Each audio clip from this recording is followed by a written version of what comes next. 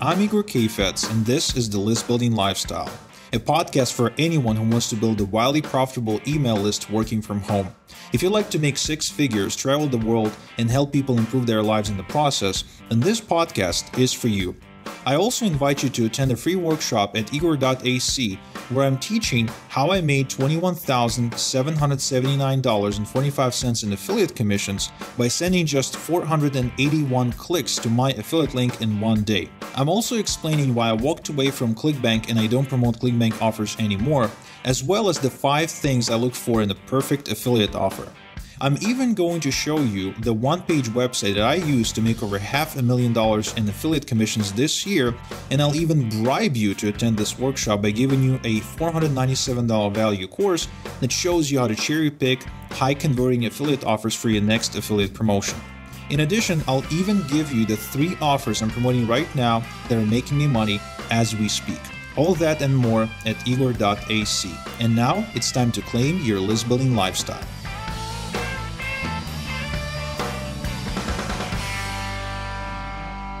Ladies and gentlemen, boys and girls, list builders of all ages, my name is Terrence Lackey. I am your co-host, along with Igor Kayfetz, and this is the List Building Lifestyle Show. Hello, Igor. How are you doing today? Hey, Terrence. I'm doing great. We had a really good week here in Toronto. It's been really hot to a point where I was just missing snow. It was really hot and humid. Yeah. Oh, man, I can't imagine what hot and humid means in Toronto. I know down here in Florida, we're hitting our annual thunderstorms. So we're starting to get those evening thunderstorms, and the humidity is crazy. But, I love the sunshine. It's kicking out right now. So I can't complain. Really, I'm really happy we're heading into summer, even though the beach is going to be a little restricted. It's my favorite time of the year to get in the pool and swim around. Yeah, I don't know. Florida is just a tad too much for me as far as humidity goes. It's really humid. It's like I am in the shower all day long, with clothes, with, shoes and everything. It's really difficult for me to exist there. Like when we went to Disney World a couple of years ago. Whoa, man, this is bad. And you know what's interesting? And I don't mean to sound disrespectful to the people who live in Florida or anything like that, but the first time I went to Florida, it was back in 2014. And the first thing I noticed, that was my first trip to United States ever, right? And I'm coming from a Middle Eastern country. So I'm coming to Florida, I think it was Orlando, and I'm like, wow, people are big here. They're huge. Like a big guy in Israel is about 1/3 the size of a big guy in Florida, or maybe in the States altogether, but Florida specifically. And I was like, how do these people survive in such a hot and humid, rainforest-like environment? Like, why don't people just die? Because I felt like dying the first couple of days. Jet lag and humidity. I was ready to go. Yeah, it takes getting used to. You have to get acclimated. But you know what? Here's the danger with that. You get acclimated to Florida or any of these southern states or anywhere, in the South, and you head north. If I go to Toronto in the winter, first of all, I only have one coat, and I don't even know if it's still, I think the zipper's broken on it. So, down here in Florida, people are wearing a scarf and a hoodie and a beanie cap and everything when it hits about 50 degrees. And that's, the dead of winter is dropping down in the 40s and maybe upper 30, not even upper 30s, the 40s. So your blood really thins out. So, man, I tell you what. Hey, listen, I'm glad to talk to you. We haven't talked in a while, and I'm really pumped to have our conversation today about the, I guess we're going to call it the Don't Mess with Texas anti-littering campaign, which I think is a fantastic thing to talk about. Would you want to get us started on that? Yeah, this is one of the most famous now advertising campaigns in history. In fact, it won the Madison Avenue Walk of Fame award and got inducted into the Advertising Hall of Fame on Madison Avenue as well. It was that successful. And it started out as a anti-littering campaign. That's all it was. It was just, Texas, the state of Texas, trying to minimize littering. right? So people are throwing things out of their trucks, and there was garbage everywhere. And the first attempt that they made was stop littering. They would put up signs and air TV commercials. They would basically say, hey, preserve nature, or stop littering, or let's take care of our state. But none of them worked. There was literally no effect. And even if it was so insignificant that you couldn't really measure it. So what they did is, I don't know if they hired someone for it or not. Maybe just smart people in the city hall. What they've done is they approached all the Texas, all the Texas born or Texas bred celebrities. People like I think Willie Nelson and Stevie Ray Vaughan and George Foreman or something like that. Basically, a bunch of people who are recognizable, like football players, and I'm pretty sure Dallas NBA team, maybe, and in San Antonio, obviously they got a big team too. And so they ran a series of commercials that basically said, "Mamas, tell your kids not to mess with Texas," or something to the point of like, "Don't mess with Texas." And that's why it's called the "Don't Mess with Texas" anti-littering campaign, because when someone like Willie Nelson encourages you and offers this call to arms, let's protect our state, which is something like, if you're a Southerner, this resonates with you, right? Because there's just a mentality over there. People went with it to a point where they cut littering by a big margin. So noticeable that it's now considered to be one of the most successful campaigns ever. And the idea behind the campaign, the reason it was very successful, is because it appealed to the identity of the people who are considered to be what we would call the target market. I can see that for sure. I used to live in San Antonio myself for a number of years, and the amount of pride that Texans have about where they're from and their state is just kind of off the charts when compared to some of the other states. So tapping into that pride to get an outcome that you want, which is anti-littering, that's brilliant. I can see why the first one didn't work, and then I could definitely see why the second one was successful. Yeah, it's nuts. When you write copy or when you create any sort of advertising or marketing material, they say you should write to your avatar. You probably heard that before, right? Come up with this, whoever it is, your ideal customer. It's Mary from Texas. She goes to church every Sunday. She makes, she's a nurse, and she has a little bit of money saved up, but she's not rich, and she drives an old Ford pickup truck. And so you basically come up with this identity or this persona. And what I see people do is, first off, the most common mistake is they don't consider who they're writing to at all. They don't consider who they're creating marketing for at all. And that is why their marketing simply doesn't hit. It doesn't register. It basically is noise that is automatically trashed or discarded or brushed aside because it doesn't seem relevant. There's absolutely zero relevance about what they produce. But the other part of it, the few people who do actually consider who is going to be the person on the other end of that marketing message, they only focus on this demographical stuff. It's like, oh, they're 35 years old and they're male and they are living in Texas. But that's not enough. The true sales producing stuff, or I would say the juice, right? The juice is in identity of the people you're marketing to. Now, of course, we can argue about that people in Texas, their identity is different than people in Florida. I get that. But I'm pretty sure that fundamentally, when you're marketing a product of some kind, you will be marketing to an identity related to the product. So if you're marketing to people looking to, people had a heart attack, for example, and they're looking to prevent the next heart attack, or they're looking to get their heart back in shape, right? We can probably guess that the identity of those people would be, at the very least, they're older, right? So if they're older, they trust doctors. They maybe don't believe as much into alternative medicine. Maybe they are the opposite, right? Maybe it's the kind of market that actually is into alternative medicine, and therefore anything that a quote unquote a typical doctor says they don't believe.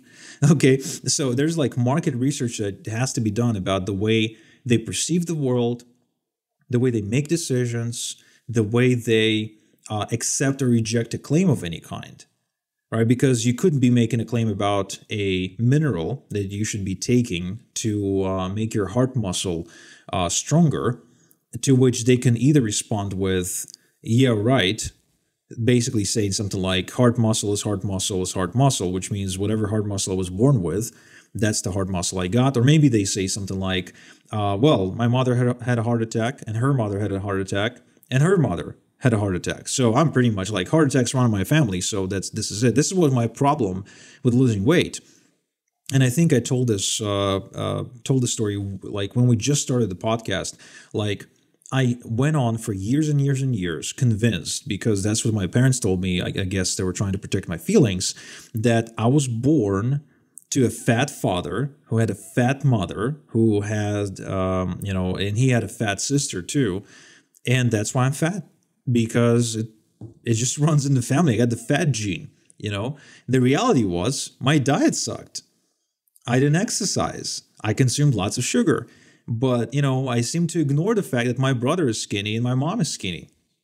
Somehow, though, that idea that, yep, I've got the fat gene, that was it.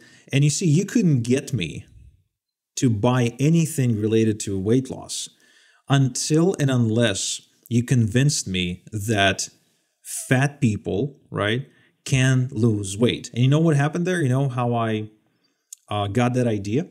I'm sitting here with bated breath because I'm interested in losing weight myself. So how'd you get that idea? Honestly, I was just watching The Biggest Loser. Do you remember that show? Yeah, I do remember that show. I love that show, actually. I love that show too, because the transformation of someone being really, really, really fat, like we're talking people who weigh like almost 300 pounds, right? There were like some big people there, both men and women. And looking at them and seeing how they become these ripped and fit individuals over a course of time, and the struggle they go through and how they change diet, they change exercise regimen, they really work their asses off, but they lose a lot of weight. And looking at them, Terrence, I'll be honest, I felt kind of ashamed that I've only had an extra maybe 25, maybe 30 pounds compared to what these guys had. The work I had to put in to lose that much weight wasn't nearly as aggressive as the work they had to put in. But seeing them lose weight overcame the sort of it basically allowed me to override the idea of the fat gene.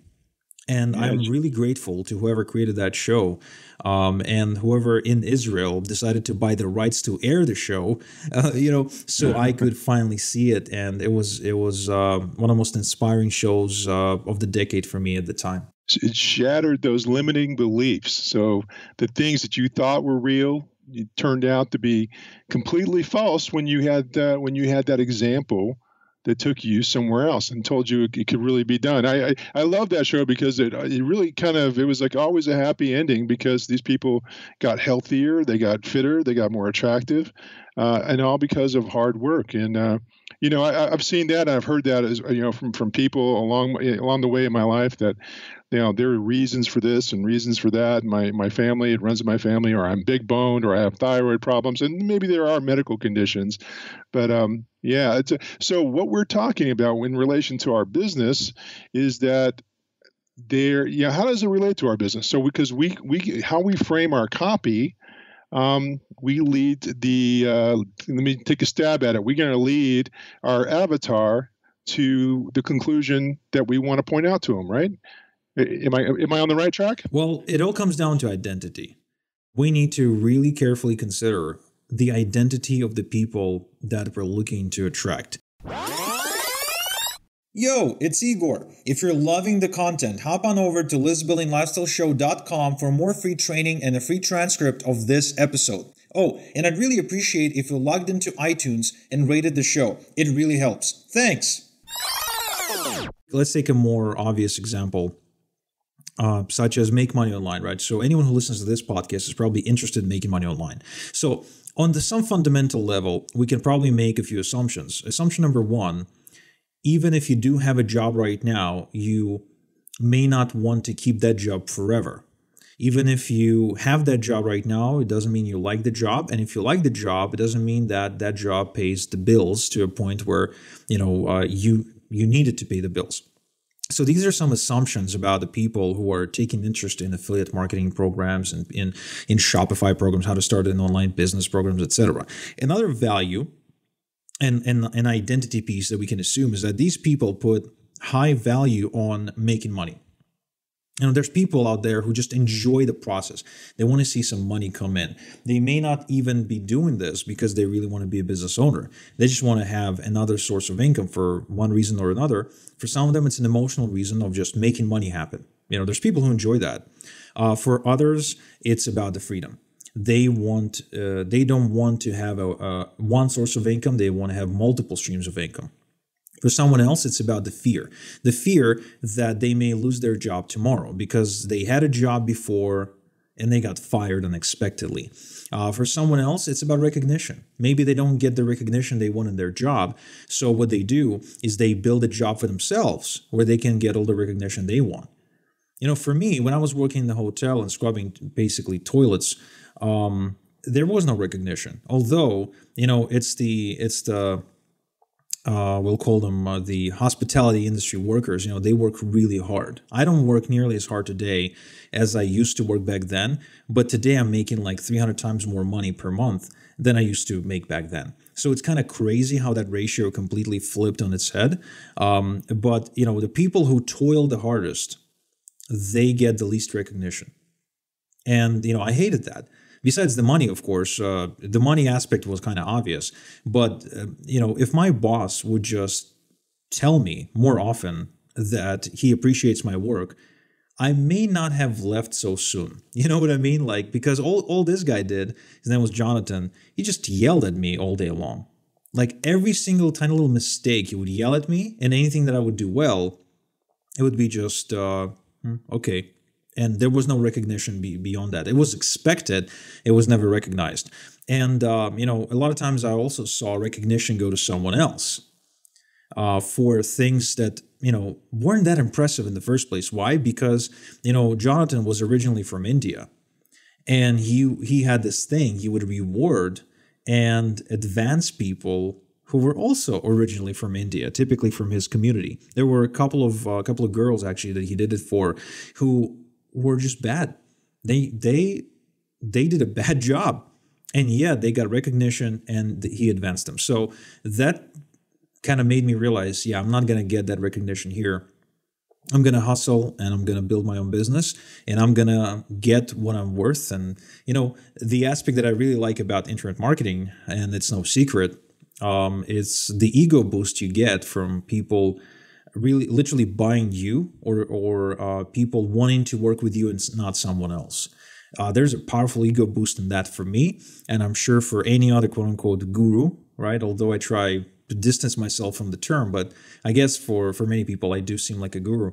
And, that was a part of what pulled me into this industry. I could have said, you know what, I'm just going to start a Shopify brand and I'm going to sell underwear, and be this invisible person no one knows, but I'm like making six figures selling underwear on the internet. But I never wanted to be that. I would much rather have my face on a book. And when people ask me what I do, I would say I'm a best-selling author. That it gives you much more pleasure and satisfaction than saying, I just make six figures. So all these different identity plays, all these different identity reasons and ways of thinking, and they are really important. If you don't know, like when they say know your customer, that's what they mean. It's not about their age or their demographic. It's about behavior and identity more than anything else. So knowing their motivations, their frustrations, their desires, their hopes, their dreams, these are all things that you can tap into in order to resonate with them. And resonating would be the key. That's the goal with the Holy Grail, is to become in sync with what they're trying to achieve and the fears, the frustrations, the desires, and hopes and dreams that they're trying to achieve. So yeah, I could see that definitely. And some of those scenarios you painted are I think everybody can almost relate to those because I certainly can. I know that my experience with people in jobs and in occupations is that you really don't work for companies, you work for people.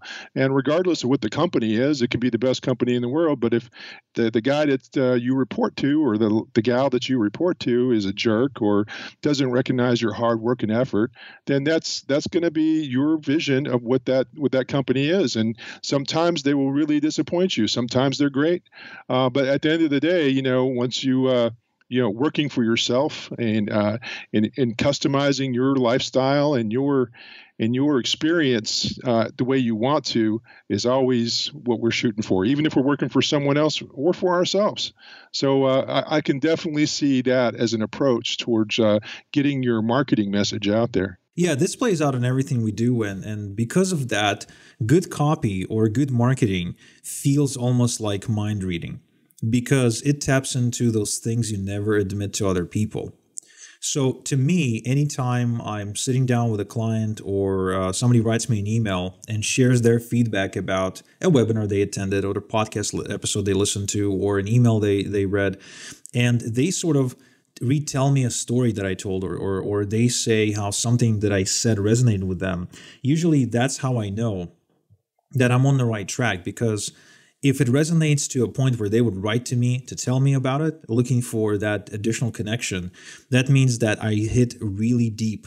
And when you hit deep with your copy, it's no longer like you're not even competing in the same space as other product, marketers. You're basically standing out. From that point, your voice stands out in a very noisy internet crowd, if you will, right? And again, it plays out in every area of our life. It plays out in every relationship you have. It plays on every marketing promotion, in the people you work with, people you will hire. It plays out in everything we do. And I really didn't recognize that. Like, I failed to see that many times before. For example, I had a best friend, Max, who's no longer a best friend, unfortunately, who at one point I wanted, like, he was one of the few people I trusted because I figured, hey, he's my best friend, so I might as well trust him with my business. And I kind of taught him how to operate my business.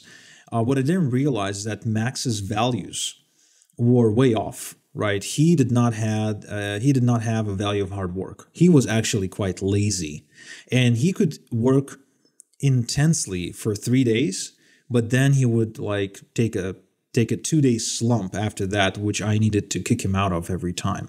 Or he would actually not have a value of, if it needs to be done, I have to get it done, by hook or by crook or whatever the saying is, right? Because he had the mindset of, if it needs to be done, but I'm tired, I'm not going to get it done. That was it. That was Max's value. And I knew these values. I knew Max for a really long time, but I ignored that. And I thought that I'm going to change him by just showing him how I do things, and for him kind of looking at me and doing the same.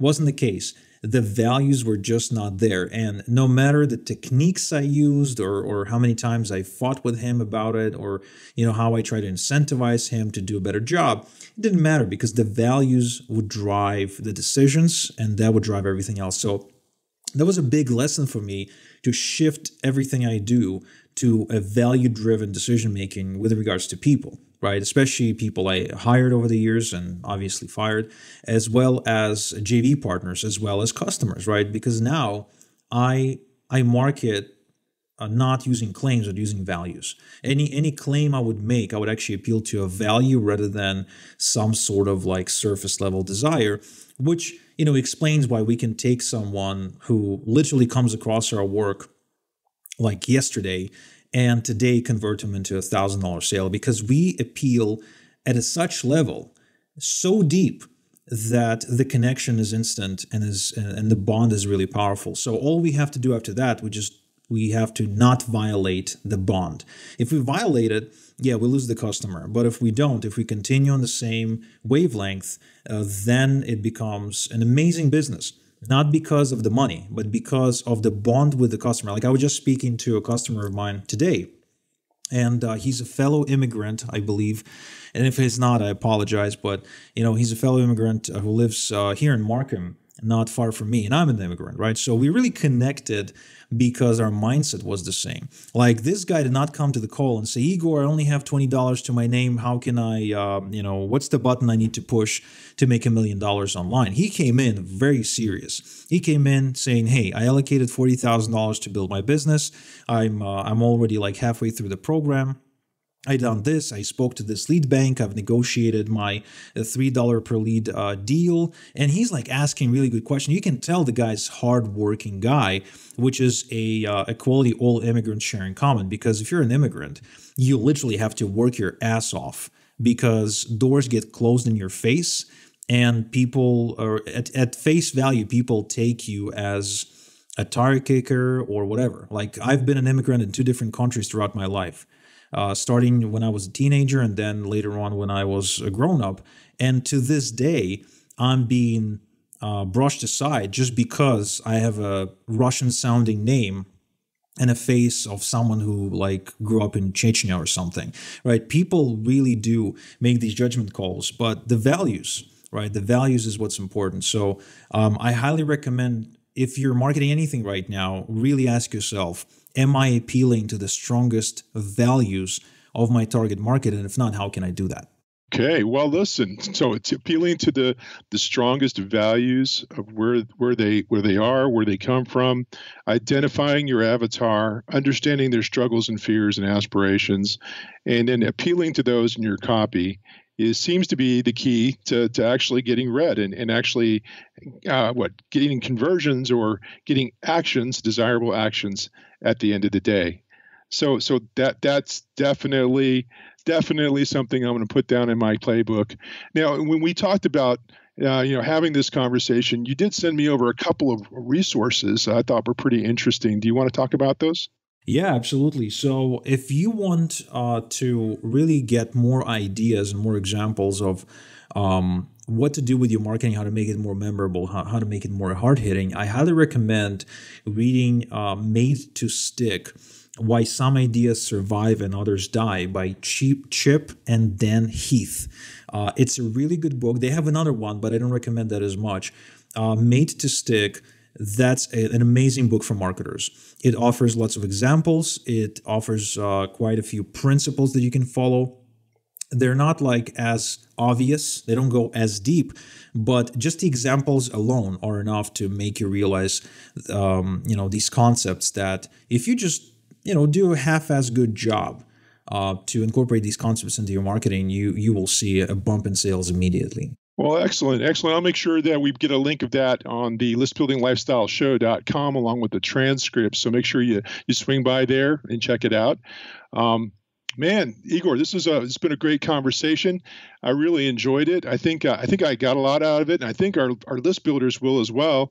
I think we are going to wrap up this show. Do you have any final words about this topic, about the resonating with your audience and learning how to motivate and get ideas that stick and get them to take action on your copy? Yeah, absolutely. There's one thing that we said before, but I don't think we say it nearly as often as we should. Conversion, be it, a sales conversion, if you will, but conversion is a religious term. Conversion, to get someone to part with money, is to first appeal to that sense of identity, is to convert those ideas, is to have them buy into your way of thinking. So if your copy does a good job of that, if your copy already enters that conversation on the same level and the customer realizes you share the same values, you're going to have a much easier time building your business, and you're going to build a really cool customer base. And I mean, when I say cool, I mean people that you would be happy to hang out with, people who you will not be embarrassed to share your address with, so they can swing by, right? You're literally looking at the difference between generating customers who you hate and generating customers who you love. And of course the money will be different too. So again, I just want to remind you that what we do here is not making claims on a website. We are in the business of truly being able to walk a mile in the other person's shoes. We are in the business of connection more than anything else. So the moment you can connect through values, that's the moment you stop wondering, why am I not getting any sales? Because sales are going to start coming in. A business through connection, principles and values, the secret to a lasting business. Wow, this has been a great conversation. Thank you, Igor. Thank you, list builders, for tuning in. We look forward to seeing you on the next show. Thank you for listening to the List Building Lifestyle. Get access to previous episodes, the transcription of today's show, as well as other exclusive content at listbuildinglifestyleshow.com. Also, don't forget to claim your free seat at the workshop I'm hosting this week, where I showed the two-step system that made me the top affiliate for people like Matt Basak, John Crestani, Richard Legg, Michael Cheney, and many, many others. In fact, on this workshop, I'm going to show you the exact approach I take whenever I promote an affiliate offer, the exact offers I promote, as well as how I was able to make over $500,000 in commissions using my small list of just 18,000 people promoting a weird type of product that almost no one else promotes.